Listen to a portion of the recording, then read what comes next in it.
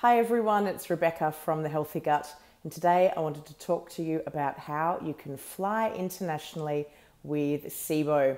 I'm here in Los Angeles. I've just flown here from Australia, and I wanted to share with you my hints and tips for making your international travel successful. Before you fly, the best thing is to speak to your airline and ask them about the meals that they can serve you.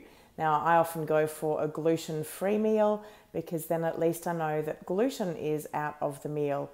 There isn't yet a meal on a plane that is completely SIBO friendly, so you will still need to pick around the food that they do serve you. But I do find that the gluten-free meals are normally pretty light and don't contain too many allergens. Do speak to your airline before you fly. Tell them about your dietary requirements and they will be able to help you find a SIBO friendly-ish meal that should suit you on the plane. Now, if there is nothing that you can tolerate on the plane, then take your own food. I always pack my own snacks. So I take things like seeds and nuts. They're always really great and non-perishable. I'll also make up a little container of salad. I might put some tuna fish in there or some nitrate-free cured meats. And depending on how much you want to offend your fellow passengers, I have been known to take peeled, hard-boiled eggs. They're a great source of protein. Before you fly, make sure you fill up all of your prescriptions and your SIBO medications. What you don't want to do is run out of your medication while you are in your new country on your trip.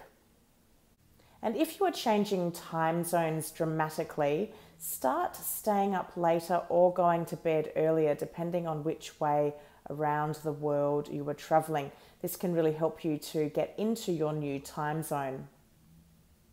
And make sure you stay really hydrated. Plane travel is incredibly dehydrating, so you want to be as hydrated as possible before you get on the plane.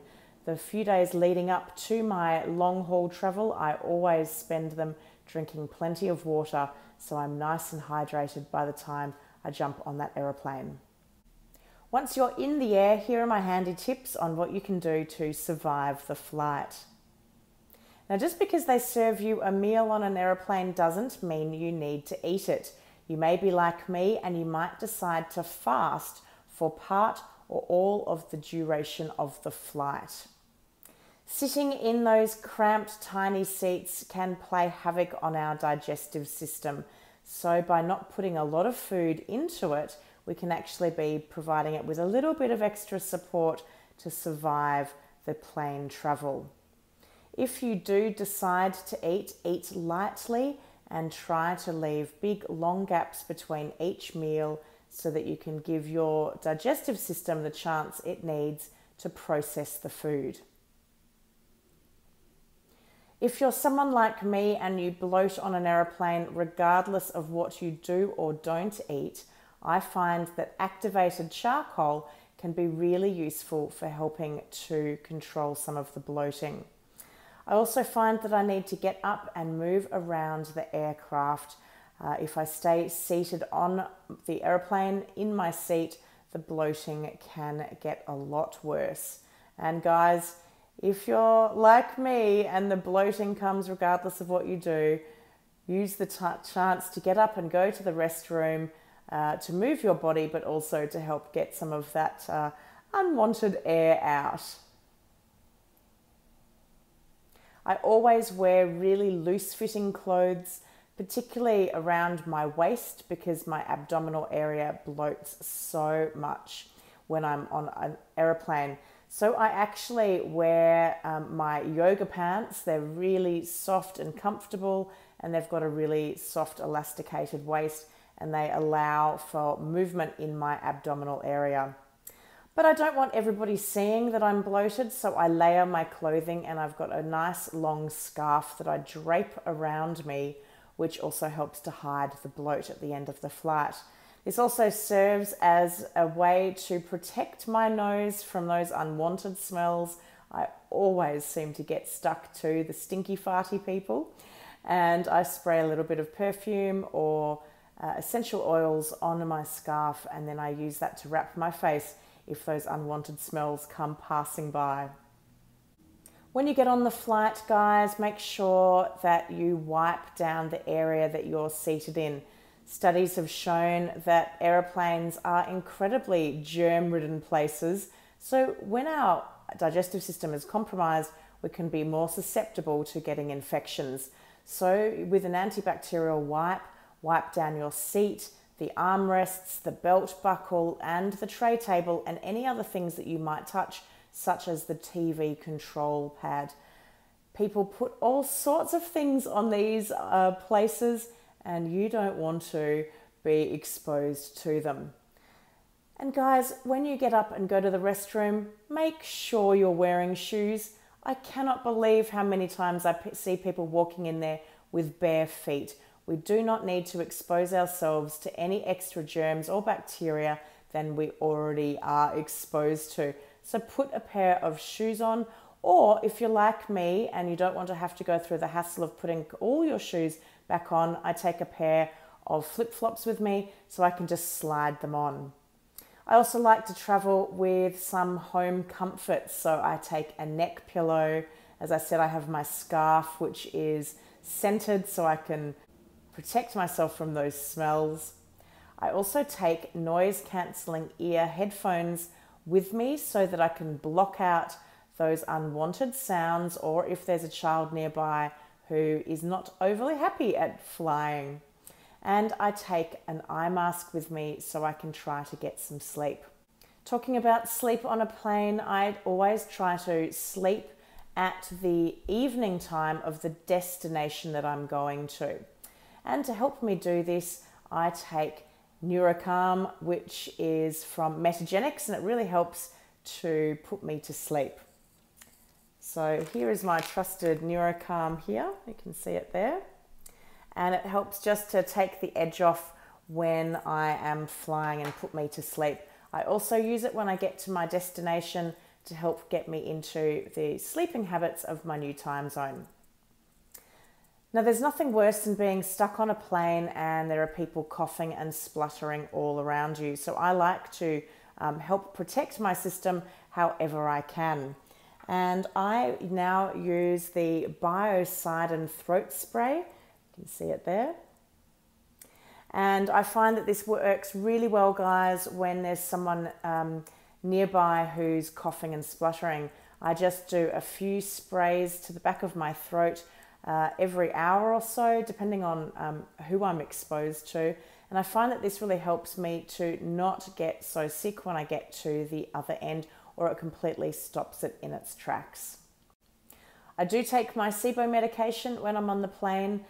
When we are scrunched down in a seated position for a really long period of time, like you are on international travel, then our migrating motor complex can be compromised, or it can find it very difficult to work. So my go-to trusty support is my Motul Pro, and that for me works wonders. It really helps keep my digestive system moving. It's also really important to stay hydrated on that flight. So I drink a good couple of litres of water. I buy bottles of water, the bigger the better, once I've passed through security, and I take them on the plane with me, and I have a little challenge with myself, which is that I have to drink all of those bottles of water before I get off the plane. Now, I always request an aisle seat, so that means I can be up and down to the restroom as often as I need to. Particularly when you're drinking that much water, you do need to go to the toilet more often. So guys, do pick an aisle seat if you're like me and you're wanting to stay hydrated. I also find planes to be incredibly dehydrating on my skin. So I use a couple of different moisturizers. I've got this gorgeous Neal's Yard hand moisturizer, which I use on my hands. And then I also love the Ecology skincare range by my friend Crystal at Ecology Skincare. She's got these really great size travel packs which are perfect to pop in your handbag. This is a tallow-based moisturizer, so it's all natural, and I rub it all over my face. You can put it on your lips as a lip balm. You can even use it as a hand cream. It's really wonderful.